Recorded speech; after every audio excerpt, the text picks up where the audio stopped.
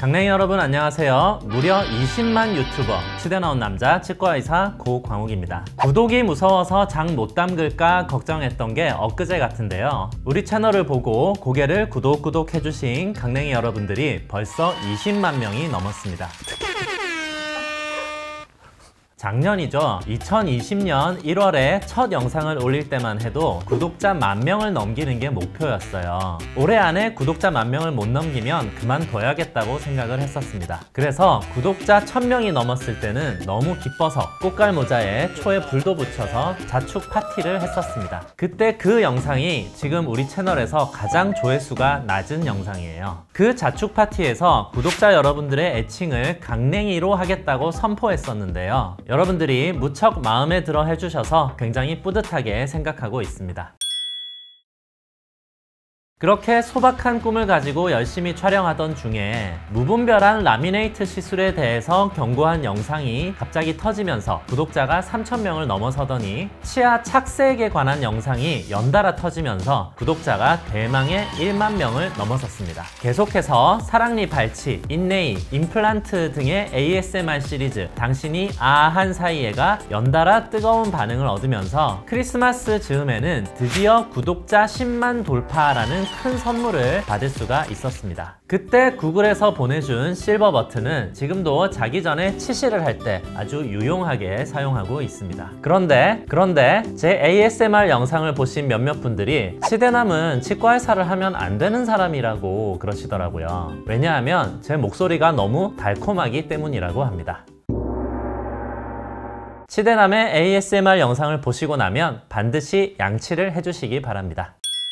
2021년 들어서도 완전 자동 칫솔, 틱톡 유행 앞니 갈기, 아말감 제거, 신경치료, 부분 매복 사랑니 등의 영상을 많이들 좋아해 주셔서 연말이 되기도 전에 작년보다 더 빠른 속도로 구독자 20만 명을 돌파하게 되었습니다. 감사합니다.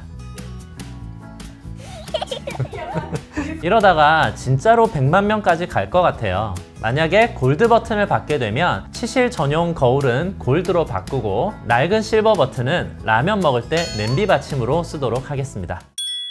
구독자 20만 명도 어마어마한 일이지만 제가 가장 놀라고 있는 건 누적 조회수인데요. 무려 3,500만 뷰예요. 국내 유명한 치과 채널들 중에서 짧은 운영기간과 적은 동영상 개수에도 불구하고 압도적으로 1위입니다. 나름 눈물겨운 노력들을 했었어요. 쿡방, 먹방도 시도해봤고요. 노래도 몇 곡 불러드렸어요.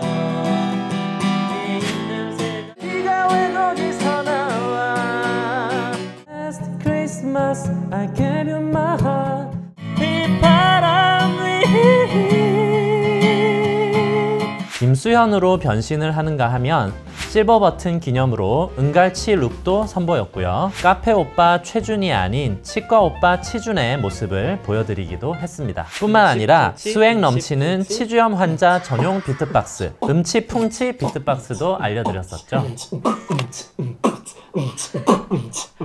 이런 노력 덕분인지 K초딩, 우리 어린이 여러분들이 굉장히 많이 시청을 해주시더라고요. 최근에 이가 빠지고 나서 잇몸이 많이 약해진 것 같아서 고민이다 라는 댓글에 걱정스러운 마음으로 대댓글을 달다가 그 빠진 이가 유치였다는 걸 알고 잠시 현타가 오기도 했습니다. 어쨌든 구강 관리를 제대로 하지 못해서 임플란티드 키드가 될 뻔했던 우리 K초딩 여러분들이 제 영상을 통해서 건강한 치아를 가지게 된다면 그것 또한 무척 보람된 일이 될 것 같습니다.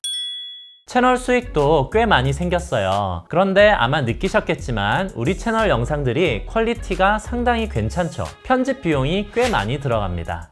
그래서 사실은 채널 수익이 영상 제작 비용으로 그대로 다 들어가고 있어요. 애초에 돈을 벌려고 시작한 채널은 아니에요. 돈을 벌고 싶었으면 유료 광고 영상을 찍었겠죠. 지금도 계속해서 여러 광고 제의가 들어오고 있는데요. 우리 채널 정도의 인지도면 한 편에 수백만 원에서 1,000만 원까지도 벌 수가 있겠더라고요. 하지만 제가 그런 광고 제안을 받아들여서 영상을 제작했다면 지금처럼 여러분들이 우리 채널을 좋아해 주시지 않았을 거라고 생각을 합니다. 합니다. 수입산 가글 용액에 대한 정보, 치아 보험 가입할 때 보험사에서 말해주지 않는 내용들, 허위 과장 광고로 소비자들을 호구로 만드는 못된 구강용품, 이런 영상들처럼 여러분들의 입장에서 꼭 필요한 정보를 알려드렸을 때 반응이 가장 뜨거웠어요. 앞으로도 우리 채널은 여러분들의 치아 건강에 실제로 도움이 되는 정보들만 전달해 드릴 수 있도록 최선을 다하겠습니다.